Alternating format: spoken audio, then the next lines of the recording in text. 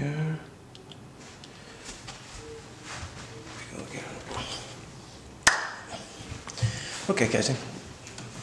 20% of the trucks driving in Europe are just empty, and the ones that are filled are only filled on average half.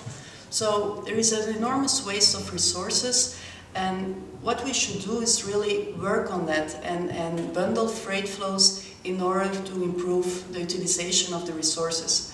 For this sector, it would mean a saving of 100 till 300 billion euros every year.